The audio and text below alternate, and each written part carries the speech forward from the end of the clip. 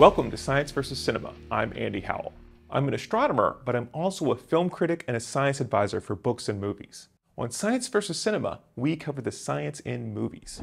The goal isn't to just criticize films for doing the impossible. That's the fun stuff in science fiction. Instead, we examine real-world parallels and discuss whether the films approach the subject in a plausible way. In our previous episode on Dune, we covered Arrakis, ornithopters, still suits, spice, and sandworms. But Dune Part Two has revealed a little bit more about the universe, and that lets me comment on a few things we didn't get to before, like the Sandwalk, a double eclipse, shields, levitation, riding sandworms, and extracting drugs from animals. There are real-world parallels for all these things, and the stories behind them are amazing. We're about to enter worm territory. We can't walk like regular humans. If we do, we're dead. When they're in areas with sandworms, the characters in Dune walk with a certain mannered gait, almost like a dance. That's because if they walk normally, the regular beat of their footsteps will attract sandworms. But if they change the pattern of their footsteps, it doesn't make a regular beat, like a drum, so the sandworms don't notice.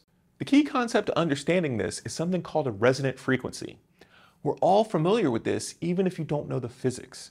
When you were a kid, you learned that if you pump your legs back and forth on a swing, you could go higher and higher. For that to work, you have to match the natural frequency of the swing. In other words, you have to be in resonance with it. If you kick randomly, you won't go anywhere, but if you kick your legs at just the right time, you can make the swing go farther. Believe it or not, spilling your coffee has a lot in common with getting eaten by a sandworm. The cup of coffee has a natural sloshing frequency, and if your steps match that, that's one reason it's so easy to spill. If I don't want my coffee to spill, I can just walk like they do the Sandwalk in Dune. If you vary the pace, you're varying the frequency, so your coffee won't slosh around and you won't attract any sandworms. Scientists from my own university, the University of California, Santa Barbara, have studied this. They concluded that you should walk slowly, watch the cup, not your feet, and accelerate gradually. There are some beautiful shots of the sun being eclipsed simultaneously by two moons. The largest is named Krellin, but usually it's called the first moon by the Fremen.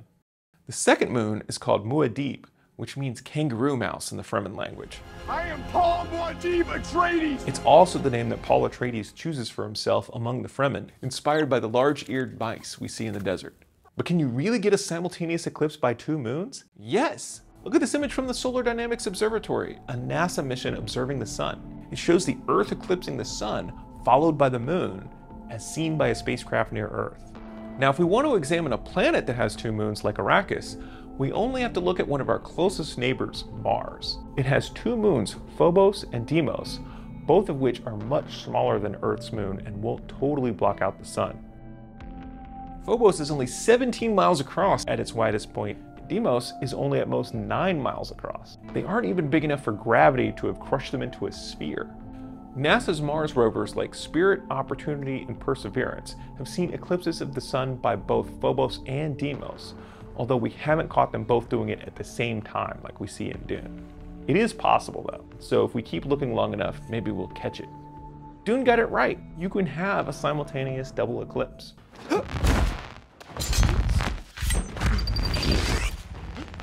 The slow blade penetrates the shield. In the Dune universe, many people have personal energy shields. They stop things like bullets, but you can penetrate them with swords and daggers.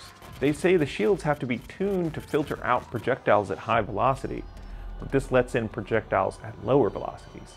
From a narrative perspective, this is just a way to get some good old-fashioned sword fighting into a novel set in a high-tech universe. But are there real-world cases where a knife could get through defenses where a bullet couldn't? In fact, some bulletproof vests can stop bullets, but not knives. Bulletproof vests generally catch bullets in a web of many plies of woven material. But a knife can either cut those fibers or a spike can slip through the gaps. Some bulletproof vests are also resistant to stabbing, but they have to be specifically made for that. In the Dune lore, the shields are made possible because of the Holtzman effect, a kind of catch-all discovery that's said to be responsible for so many of the fantastical things in that universe, from shields to space travel.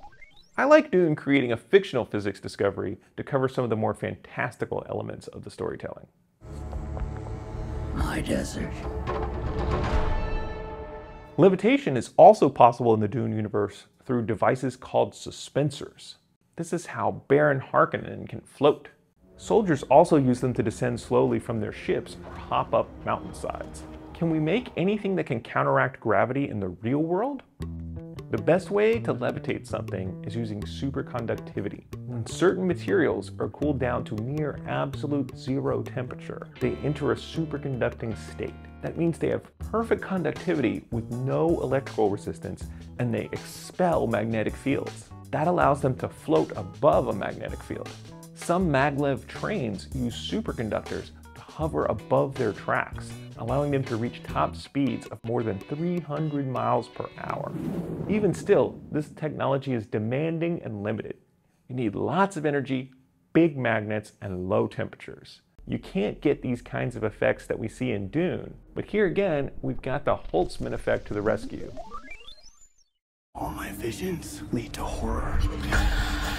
They extract blue liquid from a young sandworm, which they call the water of life. That's a weird name because if you drink it, it usually kills you. But if you survive it, you can get superpowers to remember things from the past and see the future. We do have psychoactive substances on Earth that certainly give you the feeling that you have greater insight into the workings of the universe. They're mostly from fungi. In fact, one thing that helps differentiate magic mushrooms from normal boring mushrooms is that when you break them, they turn blue. So blue is a great color for the water of life. A lot of sea creatures are psychoactive when eaten, including clownfish, damselfish, rabbitfish, sea bream, sea chub, surgeonfish, goatfish, mullet, coral grouper, and pufferfish. If you eat any of those, you might have what some people call a fishing trip. Some frogs, toads, and red harvester ants can also make you hallucinate. Usually it's the venom in these creatures that's the fun stuff. In large doses it might kill you, but at a low dose the secrets of the universe might be revealed to you. But while psychoactive mushrooms can have a therapeutic effect, psychoactive animals are generally much more dangerous and not as much fun, or so I've heard. There are also creatures with blue blood that humans find useful. Horseshoe crabs and their ancestors have been around for hundreds of millions of years. They were around when the dinosaurs were here. Our blood has hemoglobin, which is what allows our blood cells to carry oxygen and makes it red. Instead, the blood of horseshoe crabs has hemocyanin to serve the same role, which contains 2 copper atoms. That makes their blood blue.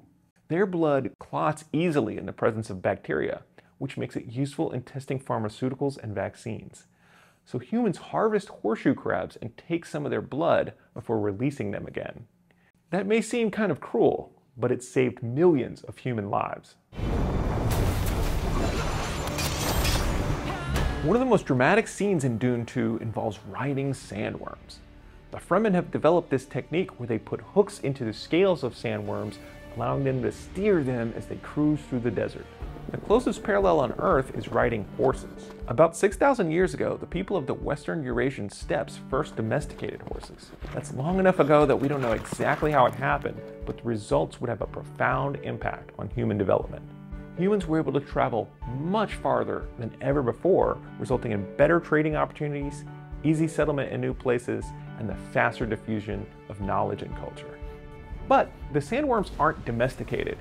There's not a great parallel for humans just opportunistically riding an animal, but there are a few cases of animals hitching a ride on other animals.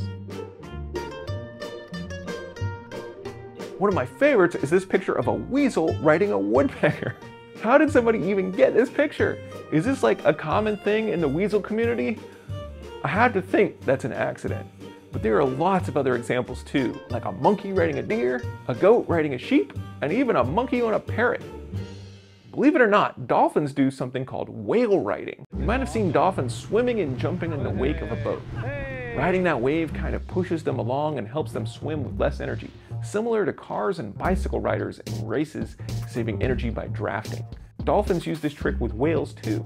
They swim in the whale's wake and sometimes even get up close to their head so that when the whale breaches, the dolphin is launched into the air. He who can destroy a thing has the real control of it. Paul Atreides taps into his family's personal stash of nuclear weapons that they've hidden away in a cave in the desert. I don't know how long those nukes have been around, but it's actually pretty hard to maintain a stockpile of nuclear weapons and keep them viable for decades. The United States hasn't developed a new nuclear weapon since 1992, but they actually have an army of engineers and scientists at the US National Laboratories that manage the stockpile. This requires replacing worn-out parts, changing the nuclear fuel every now and then, and modeling the weapons on supercomputers. You also have to keep training the next generation on how the nuclear weapons work, because the people that built them in the first place might not be around anymore. At some point when the Atreides family went to Arrakis, presumably they brought their nuclear weapons with them. Transporting nuclear weapons is really dangerous. Since the 50s, there have been more than 30 accidents involving the transportation of nuclear weapons. Most of these are plane crashes, and in some cases, the conventional explosive in the warheads went off, sometimes leaving a huge crater. But fortunately, they either didn't have nuclear fuel in there or they weren't armed, so we've potentially avoided disasters so many times, and there's lots of evidence that we really just got lucky. It's kind of sad that in this fantastical future Dune universe, people still have nuclear weapons and are using them against each other. May thy knife chip and shatter. DUNE Part Two is a beautiful movie, but it has to get you invested in the politics of this made-up universe. If it goes too weird, you just won't care because you'll constantly be reminded that this is all just fantasy. But if it isn't fantastical enough, you'll just be bored. DUNE Part 2 manages to walk this tightrope perfectly. There are exotic things like blue animal extracts that give you superpowers, shields, levitation, sandworms, and double eclipses, but they're based just enough in the real world that they seem plausible. At the same time, these differences from our world provide a rich culture, including mannered walks, animal riding, and sword fights that mirror things in our world, but with a twist. The Dune novels are legendary for their world building. I'm happy to see that Denis Villeneuve has translated them to the screen so beautifully and believably. There's a reason it takes like 8 years to get a doctorate in linguistics. It's actually like really complicated. I had to talk with the physicists. I'm like, okay, great. Okay, I see why that makes sense. Why should anyone give a flying? I don't think you'll be able to use this. This is too physics geeky. Yeah, that's a thing I've spent zero time in my life as a linguist thinking about. How do you talk to an alien? I guess the right answer is carefully.